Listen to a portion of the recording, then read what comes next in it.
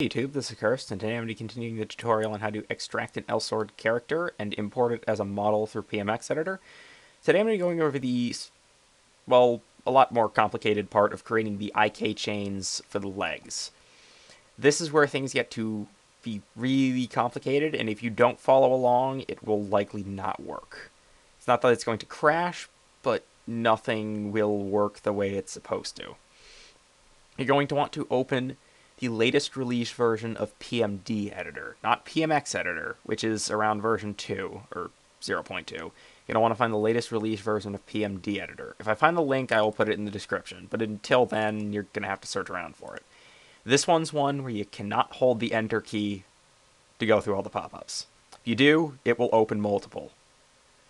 It's not really good in that regard. Where is the... Here we go. I'm going to go through these slowly.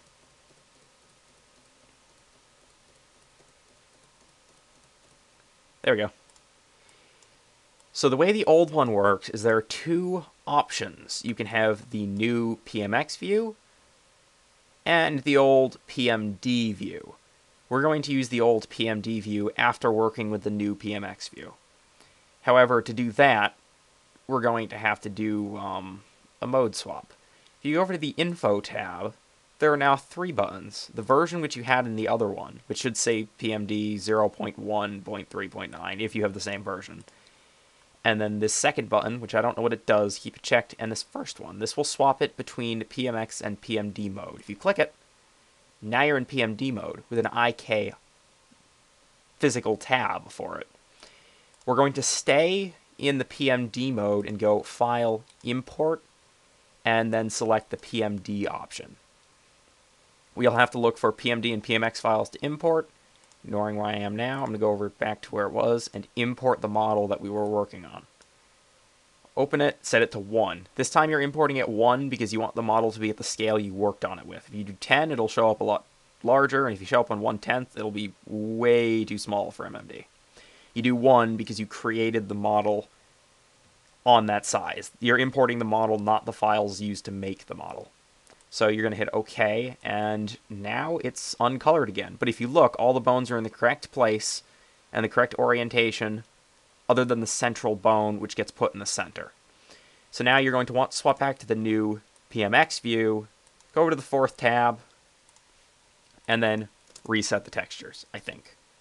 I stand corrected. The textures don't reset. So if you want to be able to see it correctly, open up Transform View, I think. There was a way to do this. Oh, yes, it's not saved. That's why. File save. Make sure that if you're doing this, I would do _PMD and start the chain at like 0 or 1. Now you're going to want to save that and then reset the textures. That was my issue. There, now you're working with the same model you were before, but with both the new view and the old view. Now, in the new view, we're going to have to sort through the bones. The feet aren't quite the way they're supposed to be. With these 2 bones at the end here, I believe toe nubs, which now if I turn them on, these aren't supposed to exist at all.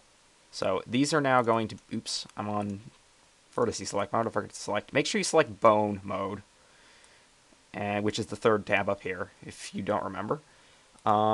Disable the toe nubs. Disable the view of the toe nubs. And then you're going to want to select both of the toes, which apparently you only can select 1 in this version. Select them both by clicking one, then clicking Control, or holding Control and clicking the other. Make them both invisible and set their draw target to -1. I don't really know if it's called a draw target, but I'm calling it that. I'm also going to move the center bone up above the head, as I like to have.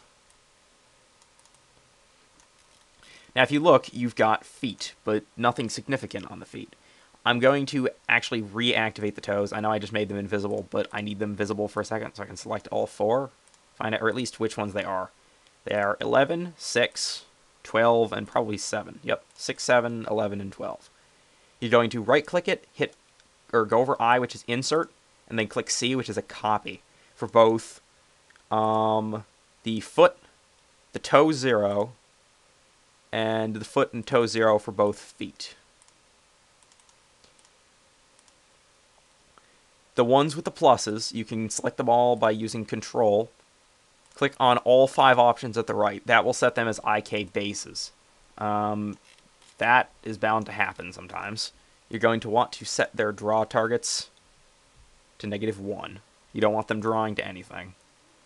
And now they're in place. You're also going to want to set the ones that they're copies from to invisible. You don't need to see those. Now, this is where things start to get a little complicated. My recommendation would be to open another model that you know will work, that has the correct IK chains.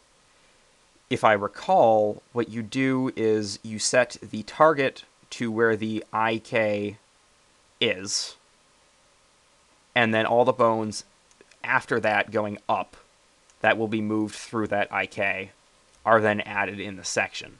So for example, this bone here, the toe, you want to target 15, because that's what it was copied from. So the same goes with 9, you're going to want to target 8. Another thing you're going to want to do, this is important, select all the IKs, and if you look, you have loop and a degree sort of thing. Just set the loop to 8. I don't know why 8 works. I checked another MMD model, and 8 was the number, along with some number around 57 in there. Set them to 8. It allows them to actually rotate. So now 7 is also going to target 6, and 14 is going to target 13. They just target the ones they're copied from. Now, if you go over to the old view with the info and then the X, now you have 4 IK options. You're going to want to add things to the IK.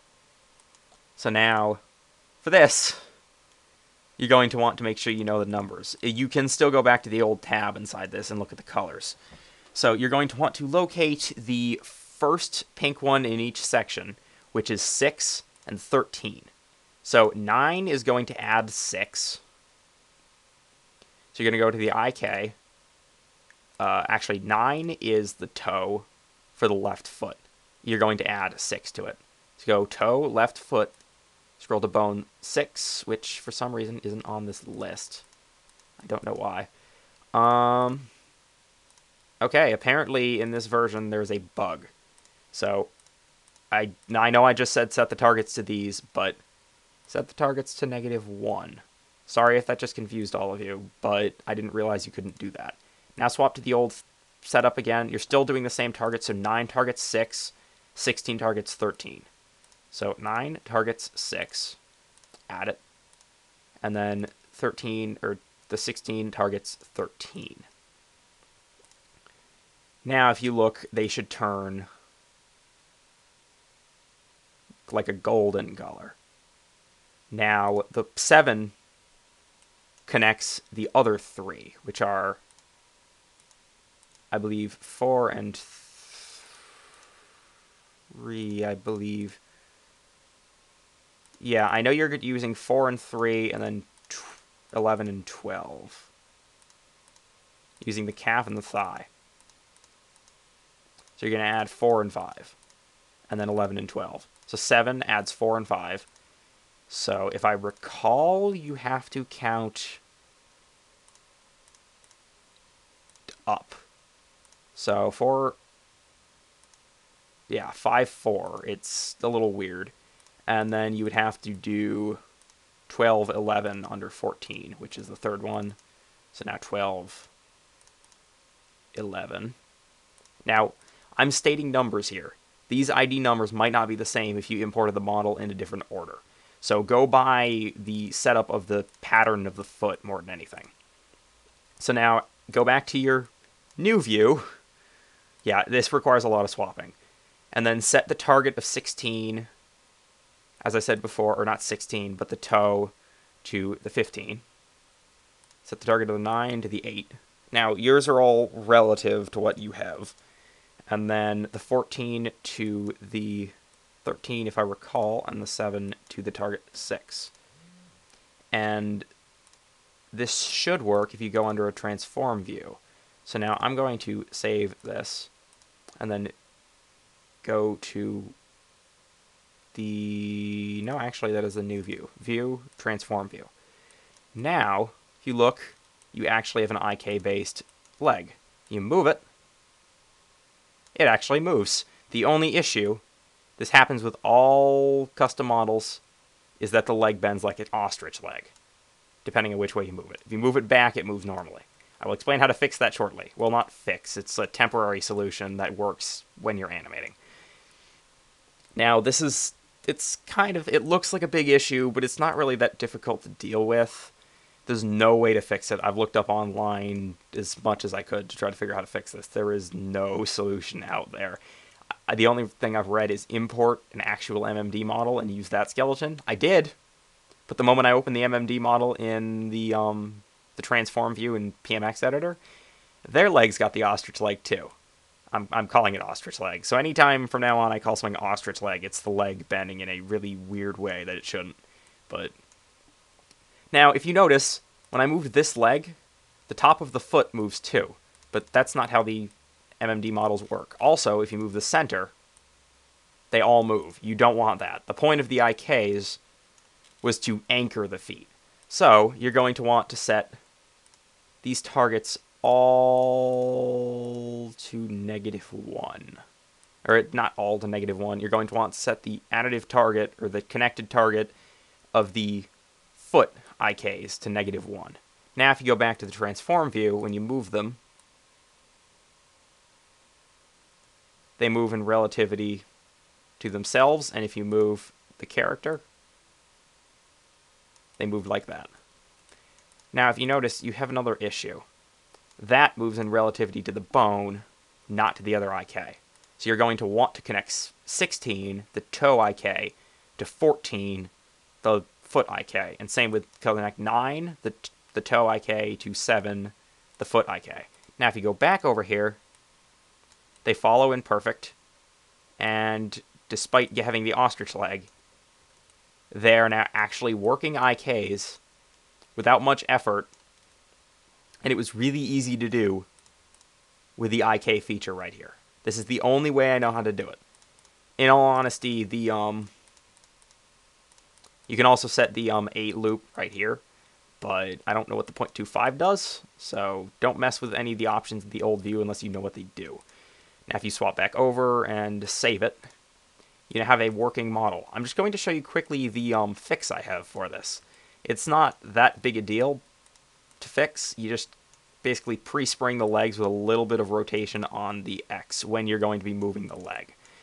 What that does is when you actually move the leg, it has some like force behind it, or it's already rotated in the correct direction, so that when you start to move it, it thinks it wants to move that way, and it will, as compared to moving the really strange way that it would before. Now, if I were to move this back, it doesn't necessarily mean it's going to look perfect, but you just rotate around with the X values of the leg. It takes a little bit of practice, but right before you move the leg, you just rotate the up, or the value up, or as you're moving the leg up. I can't really show you in an animated sequence here, but this is meant to be like on specific site testing, or on the specific like editing testing, not an animation program. So that is the basics for the IK chains. You can also do one for the hair, but if the hair is going to have physics, there's no point in an IK chain. So I'm not going to go over how to do that. But if you want to do one, just remember what I said. Make the IK actually, I don't think I said this, but make the IK the invisible point at the end. Make a copy of it. So for the hair, you would go to the nub, which is made invisible.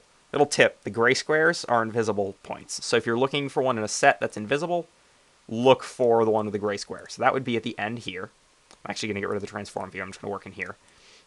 It'd be at the end here. If I'm going to turn on the invisible points and then click it, click a different point just to prove my point. Now click it. Yes, the nub, the ponytail nub, is the point that you'd be working with in this case. You would make a copy of it with right-click, or insert a copy of it, and then you would set the target to the 24, the ponytail nub, and then you would add 23, 22, and 21 in the IK tab over here. You would select the ponytail nub, add what did I say, 23, 22, 21, I think. I'm going to make sure I'm being correct, but yep. And that would create an IK chain for the hair. Although, that's all you need to do for the IK chain for the legs.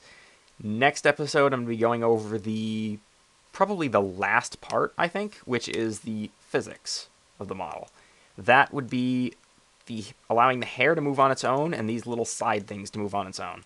It's a matter of whatever you want physics for. If you want characters that don't have arms that you control, instead you move the character and the arms flop around, you could add physics to the arms. You can put physics on whatever you want, but it's kind of complicated, and this is the point where I recommend just following a pattern from another model. But I'm not going to get into that now. That's for next episode. Anyway, I will see you next time, and thanks for watching. Please comment, like, rate, subscribe, and I'm out.